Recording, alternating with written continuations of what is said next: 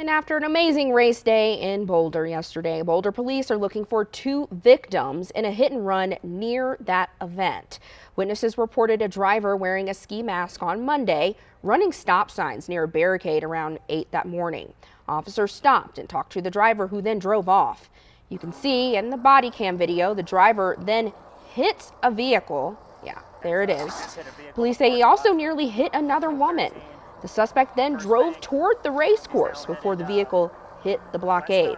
Officers forced the vehicle to stop. That driver was arrested. If you have any information at all, Boulder police want you to give them a call.